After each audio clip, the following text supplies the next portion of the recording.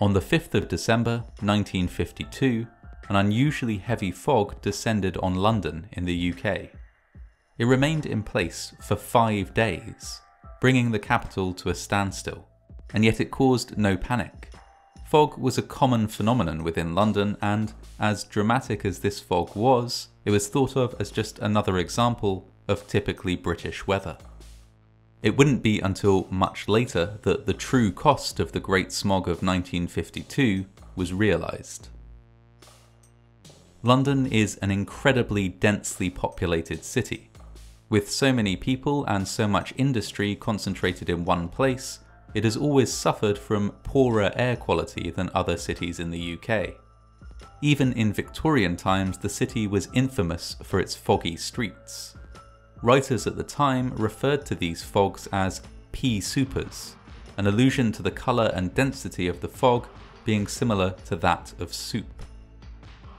There was some improvement in London's air quality as the city entered the 1900s. But by 1952, pollution was still very much a problem. At that time, coal was still a common power source, with numerous coal-burning power plants situated within the boundaries of London. Coal was also an important domestic fuel. Londoners had been burning a great deal of it to heat their homes during the particularly cold winter of 1952. With the Second World War having concluded less than a decade ago, resources were still a little thin on the ground. Most people, therefore, were reduced to burning low-quality coal, which didn't combust very cleanly.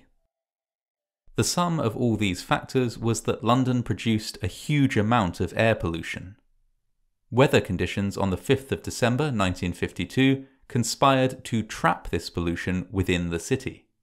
A complete lack of wind combined with a zone of high atmospheric pressure, effectively pushing the warm air rising from chimneys and smokestacks straight back down to street level. The byproducts of domestic fireplaces and factories all over the city quickly formed a foggy blanket thick enough to cover all but the tallest of buildings. The fog was severe on the first day, and it got worse with each day that passed, with factories continuing to belch pollution into the atmosphere at an astonishing rate. 1 million kilograms, or 1,000 metric tons of smoke, and 2 million kilograms, or 2,000 metric tons of carbon dioxide, for example, were released each and every day, swamping the city. Londoners were used to fog, but this was on another level. This fog was extremely thick and dense, restricting visibility to just a few strides. In some places it had a yellowish or greenish hue, and many reported that it stank of rotten eggs, something which led people to don masks or other face coverings whenever they had to venture outside. Despite the noxious appearance of the fog, few people were worried about air quality. Visibility was a much more pressing issue. The city's transport networks seized up. Barely any planes could take off or land, and the vast majority of flights were diverted to other airports. Buses and other forms of above-ground public transit were cancelled as drivers simply couldn't see far enough to safely complete their routes.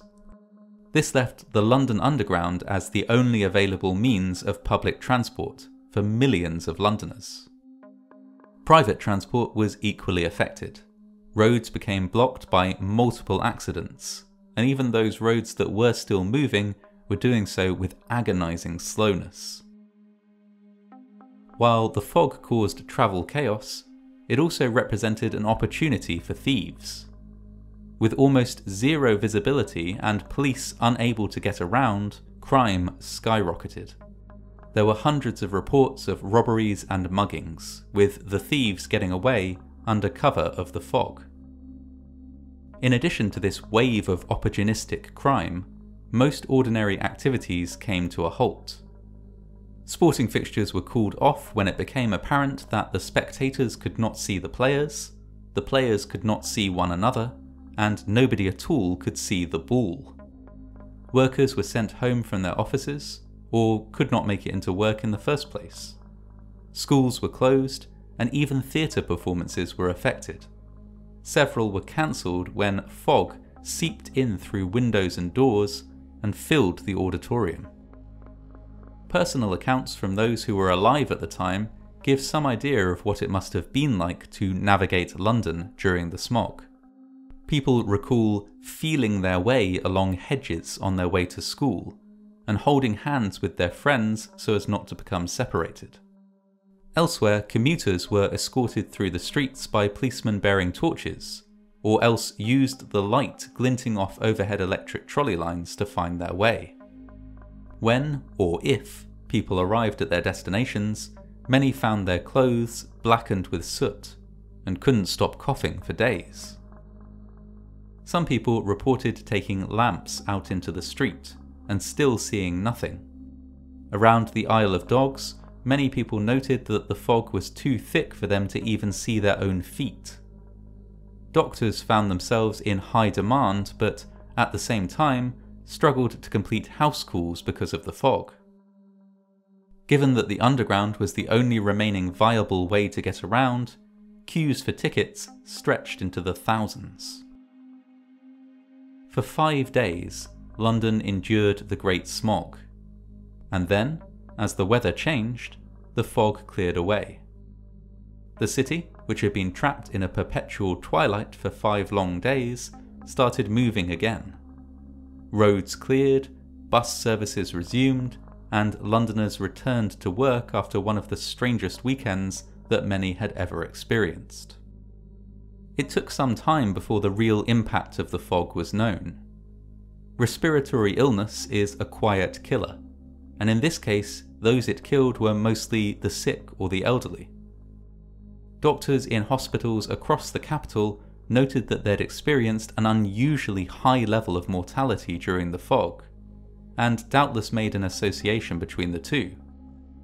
The average Londoner, however, had no reason to think that the smog was anything other than just some very severe, inclement weather.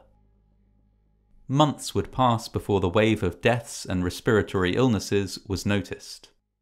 And even once it had been noticed, the impact was extremely difficult to gauge.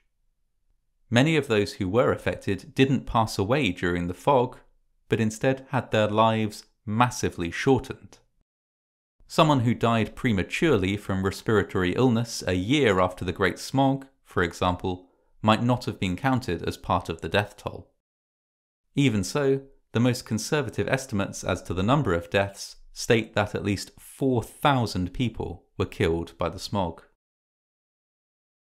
The smog and the chaos it caused were a wake-up call for many.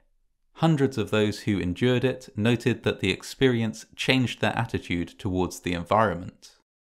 It certainly moved air quality up the political agenda, and in 1956 the Clean Air Act was introduced. This legislation made mandatory the use of smokeless fuels in built-up areas, and also limited the amount of air pollution factories were allowed to disperse into the atmosphere. While the Act itself has been updated and replaced several times over the years, many of its principles have remained in place to this day. As a consequence, the air quality in London has significantly improved. The most visible and odorous pollutants have been cracked down on particularly hard, leaving the city looking and smelling far better than it might have done 70 years ago. It is unlikely that there will ever be another incident like the Great Smog of 1952. However, the problem of air pollution in the city has not been resolved. By some estimates, almost 4,000 Londoners die prematurely each year as a result of air pollution. That's the same number as were killed by the Great Smog. In contrast to the Great Smog, though, these deaths occur year on year and are considered largely unremarkable. The Great Smog of London was dramatic and terrifying for those who endured it. But the dramatic nature of it was what opened the door to such decisive and meaningful change in the aftermath. Politicians and lawmakers couldn't ignore the issue of air pollution when they could both see and smell it in their streets. Given that another smog is unlikely to hit the city today, the issue of air pollution is one which still looms large, but which, at the same time, has become very easy to ignore.